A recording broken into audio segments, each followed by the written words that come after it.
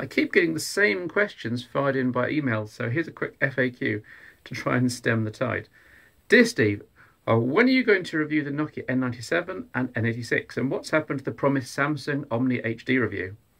Well, the N86 is due here next week, so it'll definitely make Phone Show 78. The N97 is due here for trying out mid-April, and the Omni HD trial has been delayed a couple of weeks, but I'll bring you my hands-on with this in show 78 or 79, so relax. Dear Steve, where can I get free phones like you? I usually only get short-term loans, trust me. I have to give most devices back in pretty short order.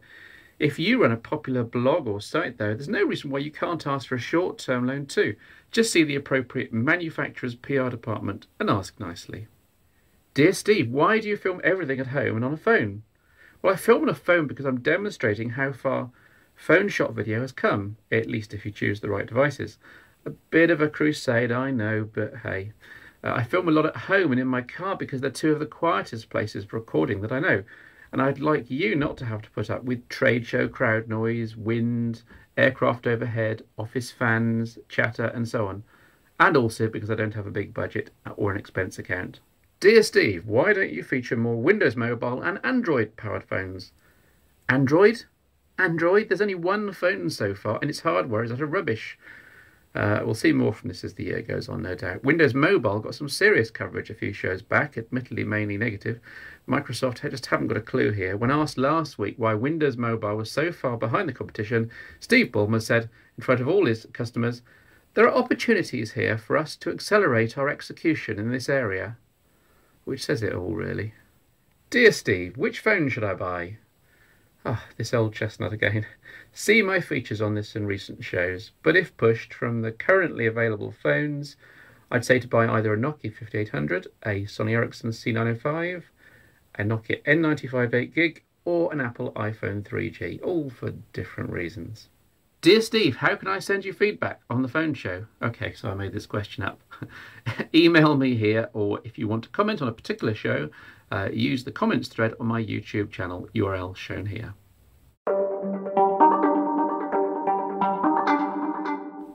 When the idea of mobile TV on phones was first broached, around 3 years ago with the ill-fated Nokia N92, the plan was that DVB-H became a broadcast standard. All phones would one day have dataless, full-quality access to TV on the move.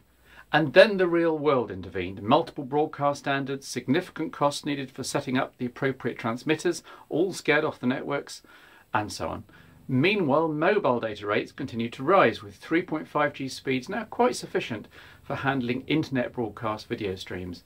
If you're not in a city, then you'll be struggling, of course, but hey, there's always Wi-Fi.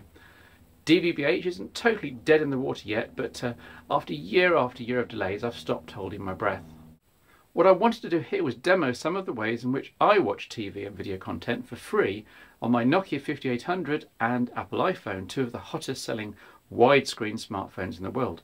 Hopefully you'll be inspired to try out one of these applications or techniques yourself. Live TV first. We've had operator-specific, data-driven TV channels for quite a while, but these are always tied into the operator in such a way that you have to dip into your pocket to watch. We're just starting to see live TV available online for mobiles for free. Witness France 24, France 24, seen here, broadcasting in French, English and Arabic. Plus, from what I can gather, CBS Mobile over in the USA. Living in the UK, I'm also very lucky to be able to access the mobile TV phenomenon of recent times, BBC iPlayer, with virtually all the BBC's high quality content available on demand, streamed and, at least in this Nokia 5800's case, downloadable for watching offline.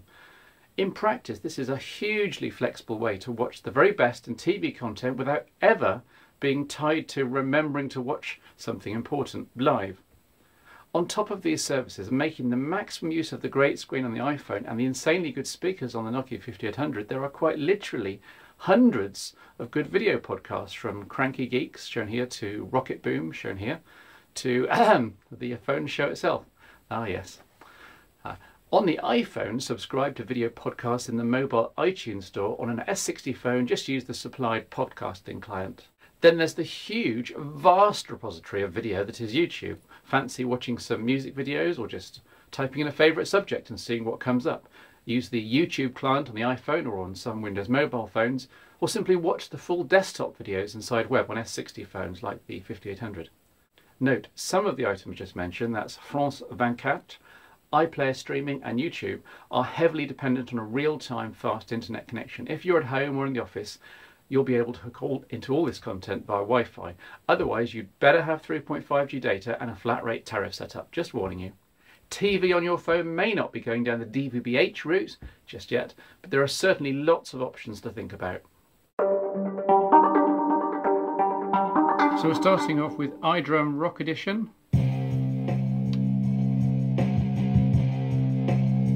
Let's switch to a different drum pattern. You can hear there are basic guitar and bass and even keyboard instruments in there as well.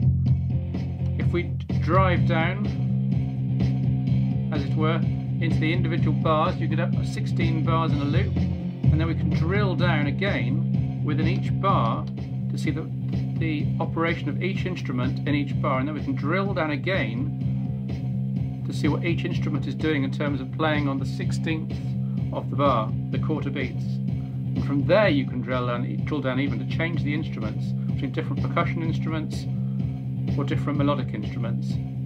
Very, very, very slick indeed, and as you can hear, pretty good output. Great for practicing too, or even backing you on stage maybe. This is iDrum Rock Edition. Then we come to Bloom. This is what's called a generative instrument. It generates music itself based on your inputs. So you have an ambient pad which gradually changes. Notes which you input in an analog fashion by creating patterns on the screen. These notes are then repeated for a time and they gradually die away. So you can build up your own ambient masterpiece.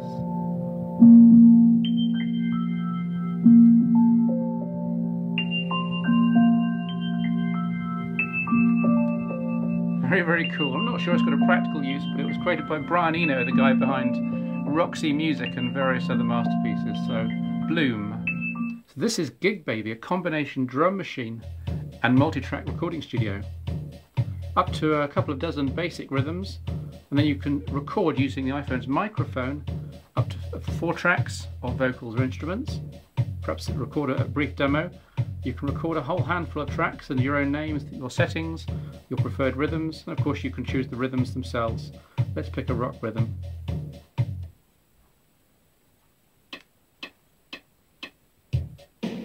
Nice and standard, nice and steady.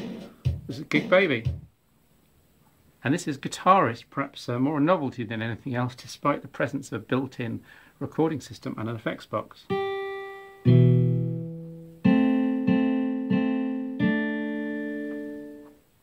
Still pretty cool, Guitarist.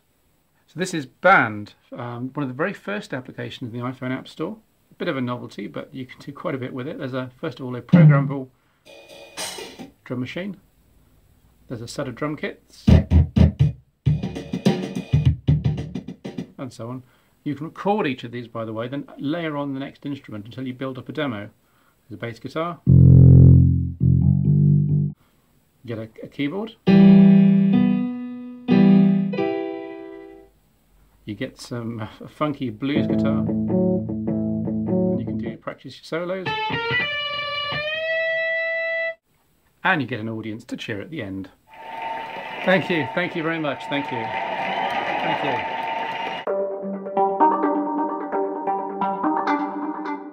You may recall I've been struggling for a couple of years now, ever since I started the Smartphone Show, which became the Phone Show, to handle phone shot MP4 video. This is being shot on the Nokia N97, for example. To handle that without audio sync issues, and to do full screen video cutaways, and to do pan and zoom when using picture overlays. Nothing seemed to do the trick. I tried 4 different video editors on the PC and 3 on the Mac. Nothing fit the bill without any issues whatsoever, until now.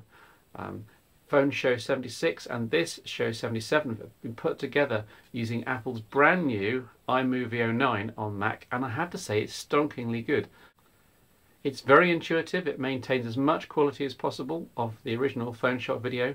There are no sync issues, I can do full screen video or picture cutaways, and there's full control over cropping, panning and zooming. I'm very impressed. And no, this isn't an advert, and they didn't pay me to say this. When the N97 was announced at Nokia World, it was still very early days and the software wasn't very mature. At MWC, you got a much better idea of the widgets that would be on display. Here we can see some of them from Bloomberg, Facebook and AccuWeather. Others, not shown here, include LinkedIn and MySpace, and there's likely to be a significant collection of widgets by the time the N97 launches later this year. The widgets on the home screen generally open into a full application. Here, for example, is the Facebook widget showing its inbox view. Widgets can also take advantage of on-phone features. Here's the Facebook widget, which can be used to upload a picture either directly from the camera or from the gallery.